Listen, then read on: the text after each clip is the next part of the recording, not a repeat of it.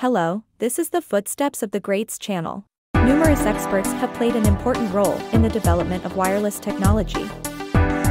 This video introduces some of the most prominent experts and highlights their accomplishments and contributions.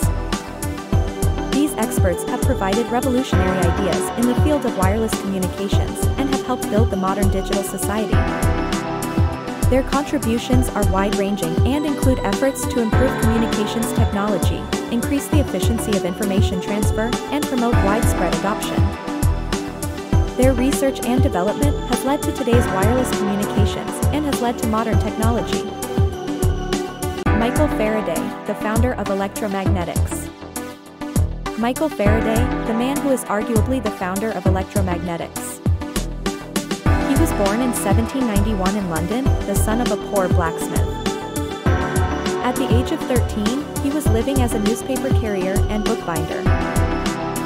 Although he had dropped out of elementary school, he was so smart that he was given permission to freely read the books in his office because of his competence. At the age of 22, she succeeded in getting Humphrey Davy, a member of the Royal Institution of Great Britain, to take her on as a scullery maid. First, inspired by a paper on the magnetic action of electric currents, he invented an electromagnetic rotary device, the world's first electric motor. He also derived Faraday's law of electromagnetic induction. This discovery led to the creation of the electric generator. His activities were not limited to the field of electromagnetism. He also discovered the law of electrolysis, benzene, and experimentally proved that light is polarized by a magnetic field. Without Faraday, power generation, and, by extension, the development of modern civilization would not have been possible. Thomas Edison, the king of invention. Edison is probably the first person who comes to mind when one thinks of the greats of electrical engineering. He was born in February 1847 in Ohio, USA. He is probably best known for being so curious that he had to quit elementary school and had his mother teach him to study.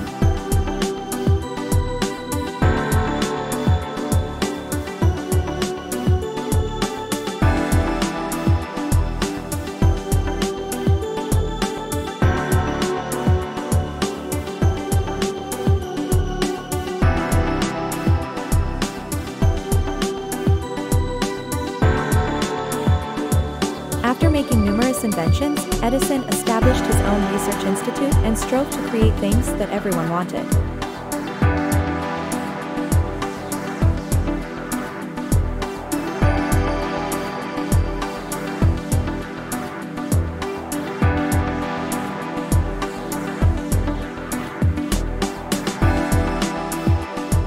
In addition to the incandescent light bulb, he invented the toaster, the phonograph, and the electric car.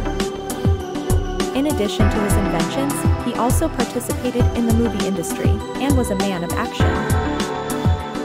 Ferdinand Braun, the man who invented the cathode ray tube. Ferdinand Braun invented the cathode ray tube, which was used in televisions a long time ago. He was born in 1850 in Hesse, central Germany.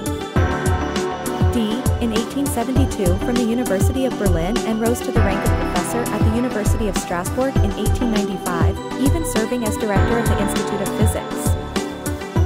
In 1874, he discovered that when a semiconductor is in contact with a metal needle, alternating current is rectified. He published a paper on the nonlinear nature of resistance generated by Ohm's law and invented the potentiometer. In 1897, he created the oscilloscope, the first cathode ray tube, which is synonymous with his work. It is a product that colored civilization a century ago as a visual device for televisions and computers.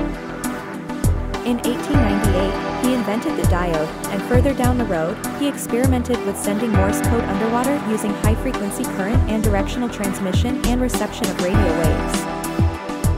In 1909, he was awarded the Nobel Prize in Physics for his contributions to the development of wireless telegraphy. Alessandro Volta, the founder of electrology. This age of free access to electricity at any time might not have been possible without Volta, the founder of electrology. Volta was born in Italy in 1745.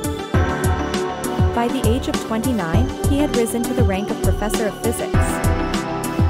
In 1800, he questioned the electrical experiments with frogs conducted by the Italian anatomist Luigi Galvani, and conducted his own follow-up tests. He believed that the animal's body did not produce electricity, but that it was caused by the swinging of two different metals. He developed an electricity-generating device consisting of several metal plates stacked on top of each other with a cloth wetted with salt water in between. He got the idea from a creature with a power-generating organ called the Schibiri ray. He continued to make improvements, such as using dilute sulfuric acid instead of salt water for the generator. Volta's battery was capable of continuously generating a large amount of electricity, which was unusual for the time of its development. This invention evolved into the electric motor, electric light, telegraph, radio, and dry cell battery. The unit name volt, used today, is derived from volta. Charles Algernon Parsons, founder of the steam turbine. The turbine, an indispensable component of today's power generation facilities, was invented by a man named Charles Algernon Parsons. He was born in London, England in 1854.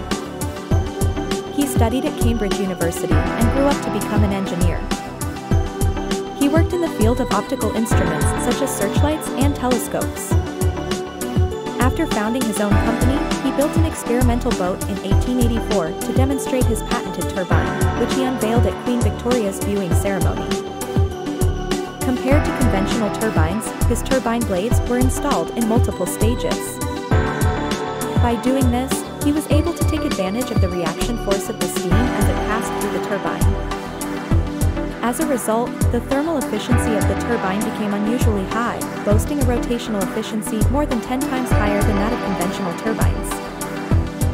Naturally, the turbines he developed spread throughout the world. Applying his turbine technology, in 1923 he built a power plant in Chicago that at the time was the largest in the world in terms of performance. In addition to turbines, he also developed the pneumatic phonograph. He has also received numerous medals and was even awarded the title of Sir. Thank you for taking time out of your busy schedule to watch this video. By learning from and sharing their words and way of life, we have a guidepost for personal growth and goal attainment. If you would like to join us, please rate this channel highly and subscribe to our channel. Your one click will encourage us to bring the wisdom of great people to more people. Let's share the joy of being inspired and learning from the footsteps of great people together. Also, if you find the videos interesting, please take a look at our other videos and playlists. See you next time.